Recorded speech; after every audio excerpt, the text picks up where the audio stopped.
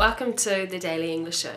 The video I recommend today is an instructional video about how to open a bottle with one hand. The guy in the video only has one hand, so the video is partly to help people who only have one hand, but as he says in the description, it's also useful for people who want to be ready for the worst case scenario, that they suddenly have only one free hand and have to dismantle a bomb that is hidden inside a bottle. I think the video is interesting, partly because his delivery is quite entertaining. And the main reason why I recommend studying English with this video is because following instructions and giving instructions is a very important part of learning English. And it doesn't matter if the actual information isn't always directly useful for you. You can still pick up some useful language and grammar structures. For example, what I like to do is, you should be able to, here's what you can do. One tip though, make sure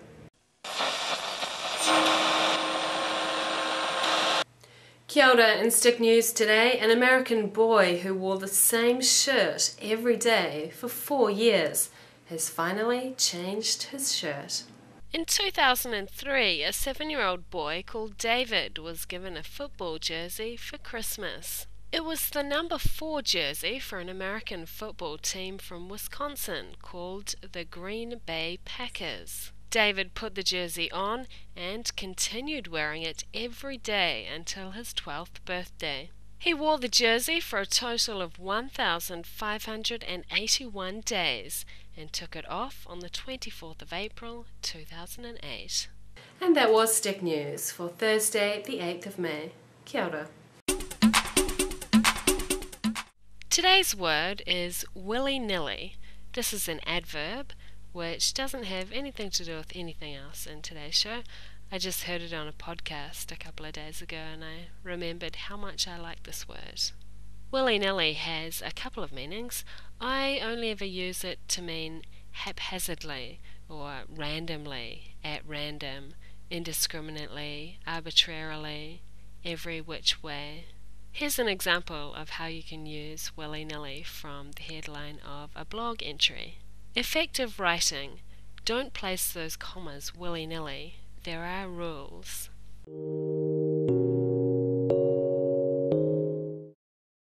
Isn't it strange how you try opening a jar for ages, and as soon as you give it to someone else, they can open it straight away? Doesn't it happen to you? Because you get tired and the second person is fresh. And you've already weakened the, what do you call it? What do you mean?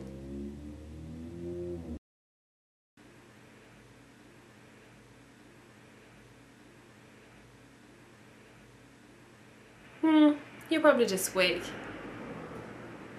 Yeah, I'm kidding. There's a reason for that though. Yeah, exactly. Yeah, you've weakened the vacuum or seal or whatever. But it's not just that. I also think it might be kind of psychological too. Well, the second person knows how satisfying it'll be to be able to open the jar when the first person couldn't, and that desire releases a kind of adrenaline type thing which gives them extra strength. Something that sits in the ground and remains in the same spot for hundreds of years but manages to jump out in front of you on your way home from the pub.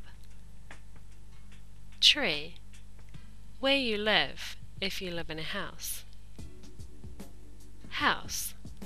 An animal who enjoys flying and tweeting. Bird. An orange vegetable that grows in the ground and tastes good when ripe. Carrot. An animal that lives in the water and swims. They might kill you in some instances. Fish. And that was the Daily English Show. See you tomorrow. Bye.